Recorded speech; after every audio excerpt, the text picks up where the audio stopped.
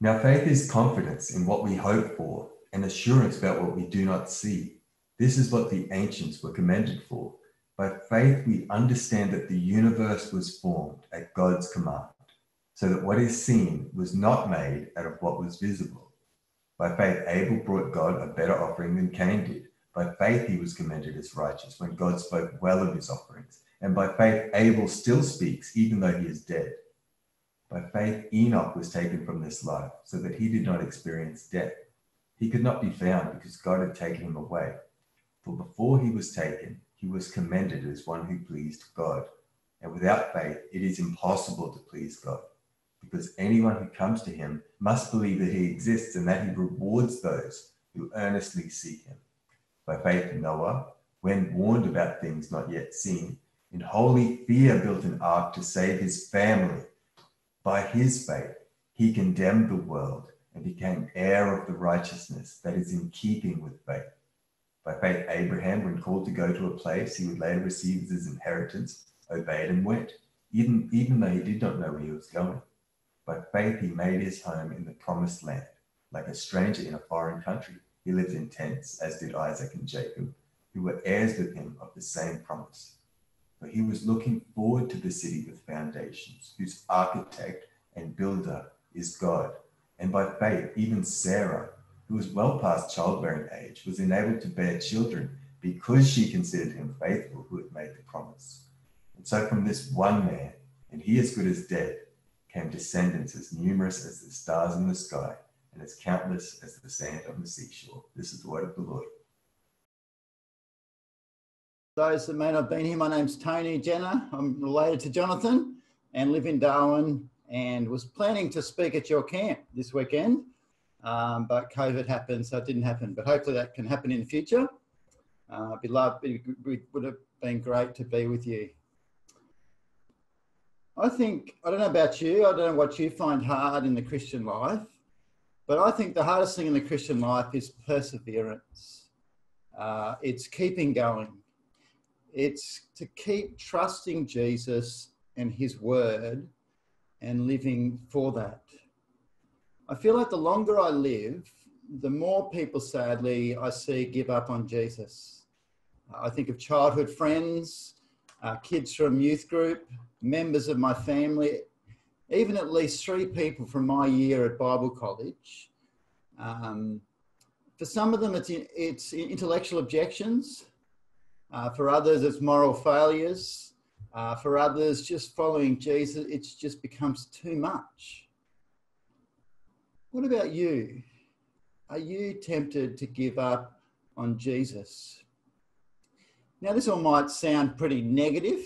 I imagine for some of you, life is great. I remember my nana every Sunday at church used to say to the minister, isn't it great to be a Christian? And that might be you. But I also think for many of us, the temptation is real because it's hard. The Christian life is hard. It's a battle. We battle the world around us. We battle our sinful nature within, and the devil whose goal is to cause us to fail. And the pressure is great. And we're not alone. Christians throughout the centuries have shared this struggle. And the Christians in the first century, who the writer of the book of Hebrews is writing to, also shared this struggle that they too wanted to give up. They were going through, these Christians were going through severe trials and persecution, and particularly because they are Christians and not Jews, and they're being tempted to give up on Jesus and go back to Judaism where it was going to be easier. And so they've been starting to ask the question, is it worth following Jesus? Is it worth the pain? And now, though our circumstances might be somewhat different to theirs, we still have this same temptation. Is it worth the cost? The pain, the struggle to keep following Jesus? I remember giving this talk at my church in Darwin, and a lady came up to me afterwards and said, I was too negative, she said. She said, it was very unedifying and I felt obligated to tell you. Well, I felt obligated to do something unedifying to her, but I didn't. And I can understand what she's saying. But the writer of the Hebrews is actually very positive because he wants them to keep going. That's why he's written the book. And so chapter after chapter throughout Hebrews, he shows that in Jesus, we have everything from God. That Jesus is God's final word, Jesus is God's final salvation, and that Jesus will soon bring salvation to those waiting for him. And so if you've got your Bible there, look at chapter 10, verse 36. Hebrews 10, verse 36. He says, you need to persevere so that when you have done the will of God, you'll receive what he has promised. He urges them to keep going. Why? Because Jesus will return and bring salvation. It's imperative, it's vital, it's life and eternal critical that they don't give up on Jesus, because Jesus will return. In verse 37, for in just a little while, he who is coming, that is Jesus, will come and will not delay. This is the main overarching reason to keep going, or even to begin following Jesus, because it's a truth, it's a reality. Jesus is going to return.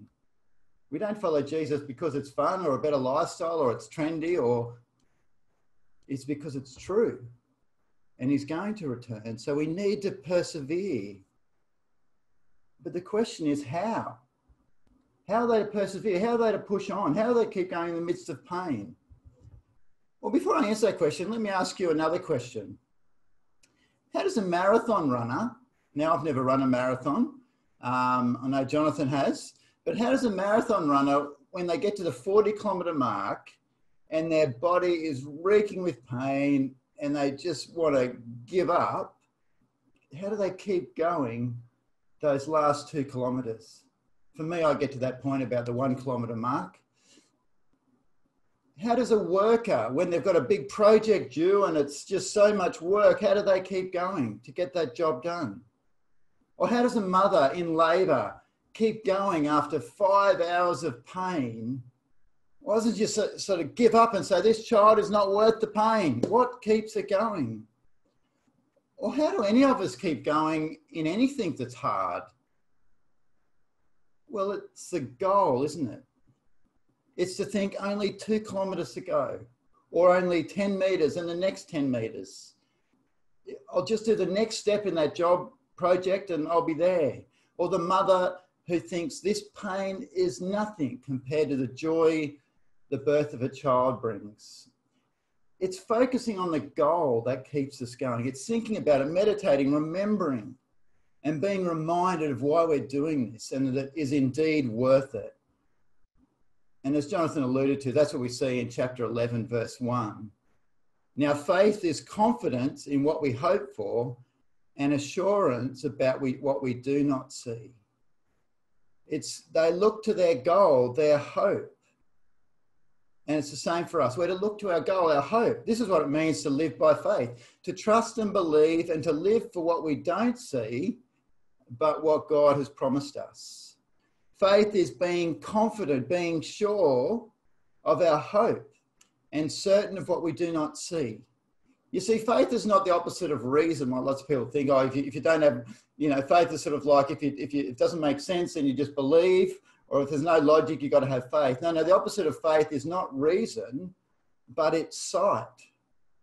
It's what we don't see yet. So we need faith, trust to believe it, that God will do what he's promised.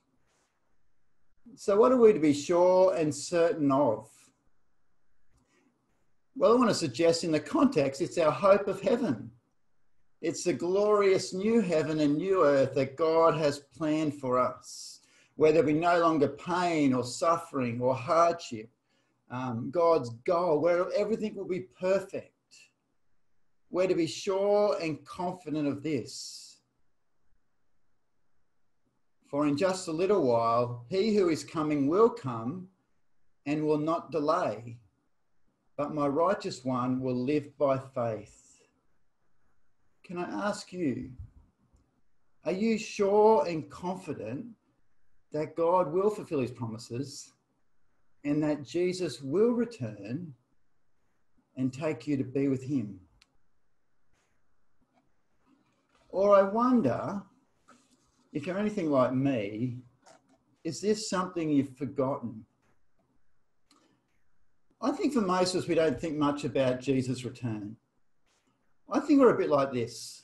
Imagine this is a COVID-free world, so you've got to think back to time before COVID. You win a prize, and that is you've got 3 weeks, you can travel anywhere in the world, anywhere you like, and it's all paid for. But on top of that, you get $10,000 spending money. Now, the trip's paid for, food, accommodations, all paid for, plus you get this $10,000 just to buy whatever you like. Who would like, just a bit of show of hands, who'd like that prize? Just imagine there's no COVID. It'd be fantastic, wouldn't it? You would spend months thinking about it and planning for it and working out how am I going to make the most of the 3 weeks and what am I going to spend my money on? Now imagine the day arrives. You get dropped off at Mackay Airport. Now I've never been to Mackay Airport, so I'm just guessing. So bear with me. So you go to the airport, you're a couple of hours early because you're so excited, and you're sitting around the airport, you get yourself a coffee, and then you see someone you know, so have a bit of chat to them, and you're sitting in a nice lounge, and you think, I think I might just spend 3 weeks at Mackay Airport. It's a pretty nice airport. I can get a coffee whenever I like. It's got toilets. It's got a nice chair. Forget this trip. I'm just going to stay here for 3 weeks. Now, not knowing Mackay Airport, but if that was Darwin Airport, it'd be absolutely ridiculous. But I think that's like many of us when it comes to heaven. You see, we think this world, our life now, it's like Mackay Airport. We get so attached to it, we can forget what our real goal is, and that is life for eternity in heaven. I think also too, for most of us, heaven is in the background. I think heaven's a bit like an insurance policy. You know, we have car insurance, we have house insurance, we've got our eternal insurance. And so we don't really think about it most of the time, just sort of when we might need it. But friends, God doesn't want it to be in the background. He wants it to be in the foreground, in the forefront of our minds, shaping our actions and desires, something that we're absolutely confident and sure of, that we think about and meditate on proactively. Now, God in his kindness often tends to remind us when we get sick or someone dies, or we might get diagnosed with cancer or something. That's a reminder, I think, in God's kindness of this life is passing away and to get us hoping for heaven. One of the Puritans used to spend an hour a day meditating on heaven. I think the other reason we struggle with it is because Australia is such a great place to live. It can be a bit like heaven, and so it can stop us from longing for heaven. So to encourage, how do we keep going then? To encourage them to keep going, the writer of the Hebrews spends a whole chapter 11, on faith, describing the men and women of faith who kept going. Now, I'm not going to work through it in detail, but I want us to see 4 things from this passage, from chapter 11, and you can read over it and reflect on it later, but I'm just going to mention 4 principles, if you like, that we learn about faith. The first one is this. Faith trusts God's word and acts accordingly, often despite the circumstances. Faith trusts God's word and acts accordingly, often despite the circumstances.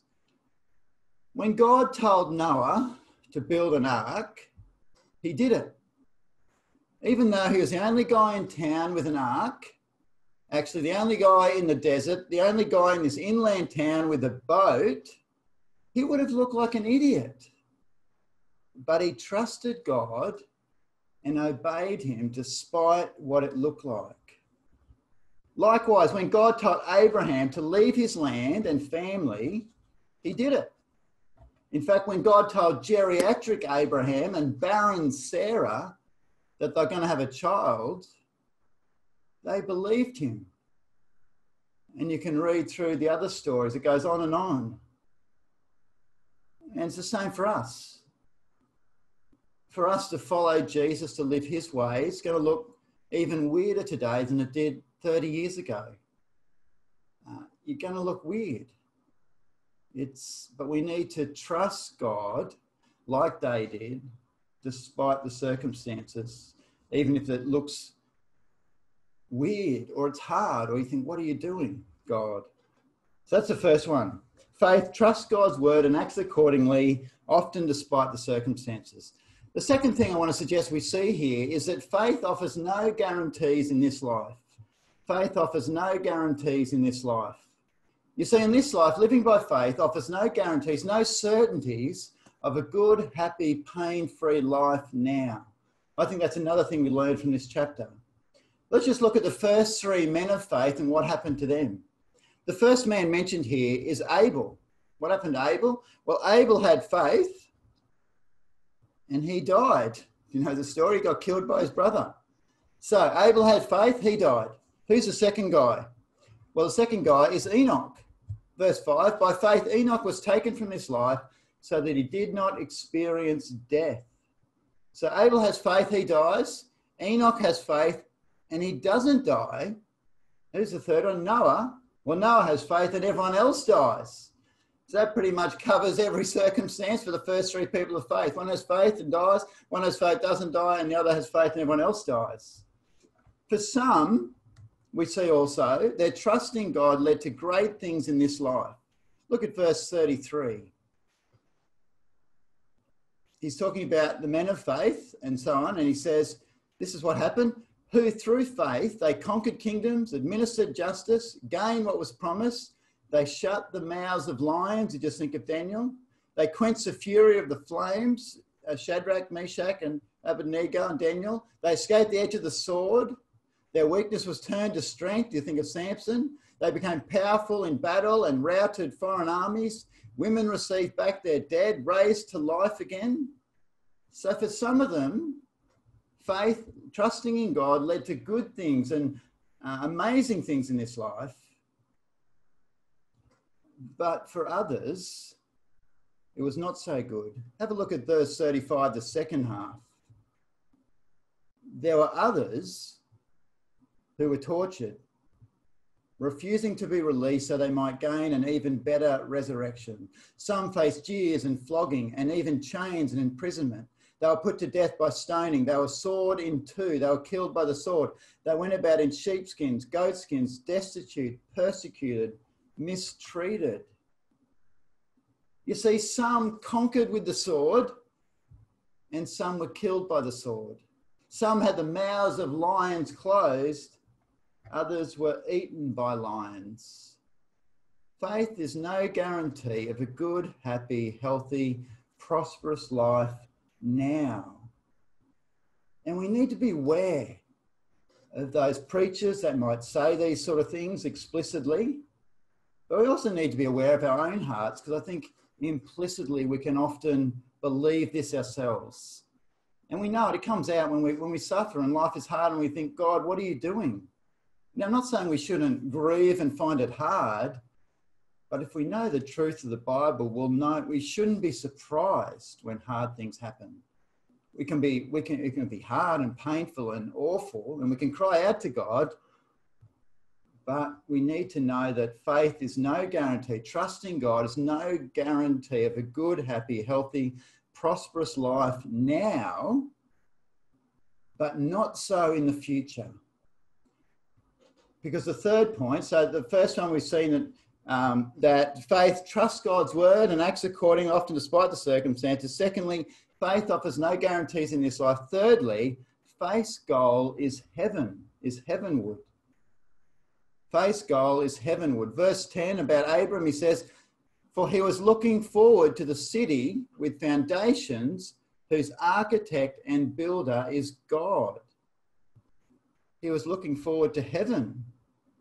In verse 16, it talks about they were longing for a better country, a heavenly one. And verse 26, Moses, he regarded disgrace for the sake of Christ as of greater value than the treasures of Egypt. And it's the same for us. We see in verse 39, these were all commended for their faith, yet none of them received what had been promised, since God had planned something better for us, so that only together with us would they be made perfect. They too were longing for the future. They were longing for heaven. They were longing for being with Christ, even though they didn't know explicitly Christ was coming. They trusted God's promises, which led to Jesus. So faith's goal is heavenward. And finally, fourthly, faith's object is Jesus. I want to mention this because this is important about faith. What's important about faith is not how much faith you have, but it's what your faith is in. Let me give you an example. A few years ago, Rachel and I were thinking of sending our two oldest kids to Cairns to visit their grandparents. So we're going to buy them tickets on Qantas, pay the $500, whatever it is, and send them over to Cairns. Now, Jaden, my eldest, he likes money, so I can imagine him saying to me, and he's pretty confident, so I can imagine him saying to me, Dad, can I just have the $500 and put it in my wallet, and I'm going to make an aeroplane to get myself to Cairns.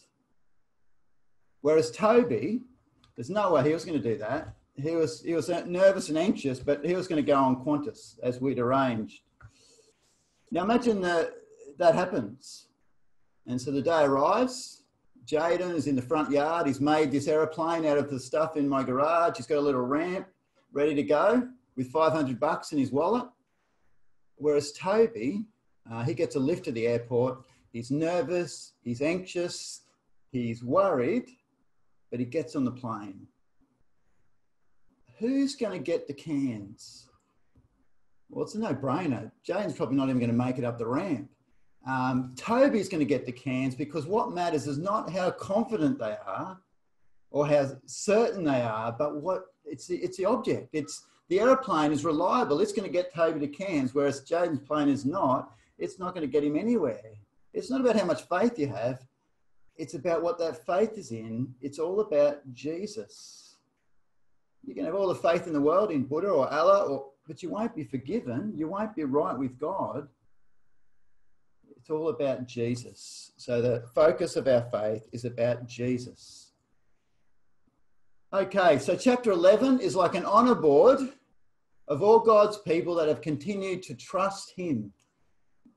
And so as we read over it and you can reflect on it again, we've seen four things from that. That faith trusts God's word and acts according, often despite the circumstances. That faith offers no guarantees in this life, but rather faith's goal is heavenward and faith's object is Jesus. With this in mind, the writer then tells them four things that they need to do to keep persevering. And I'll just look at this just very briefly. And I think here we're seeing like a picture of a runner. You can easily imagine a marathon runner. And that's what we're seeing in in chapter 12, verse 1 to 3. And so you can picture it. There's a great crowd. We see in verse 1, this great crowd. The marathon runner is running. And he says four things. Firstly, he says, as you run this race, this Christian race, throw off everything that hinders. Now, I wasn't there, but when Jonathan ran the marathon, I reckon he didn't have a jumper on.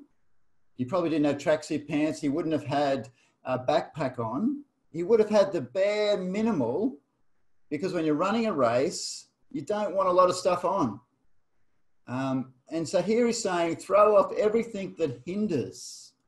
Now here, I think the stuff he's talking about here, the hindering things, they're not sin, but they can hinder our focus on heaven, our devotion to Jesus. I think for me, technology is one of those things. We can get so caught up in, it can waste so much time, and it's one of those things. It's not bad in and of itself, but it can hinder our race.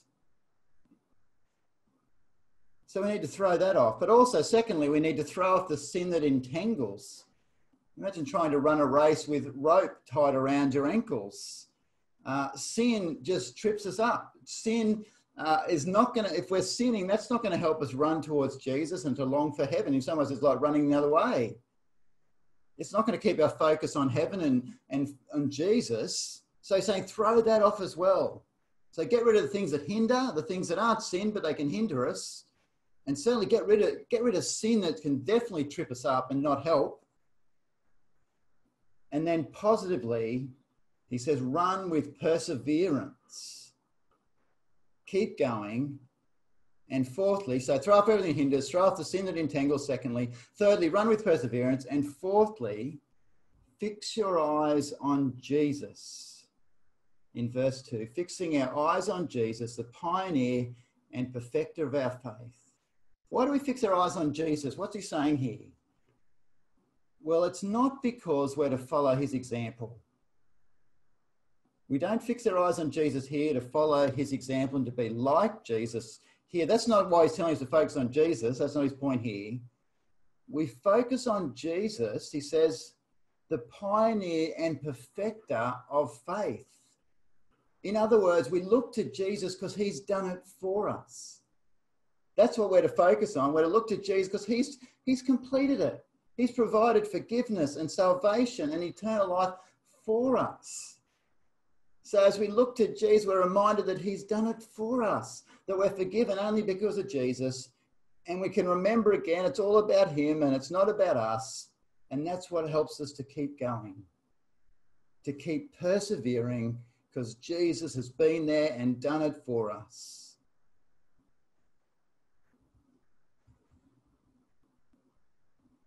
Let me finish by reading these verses for us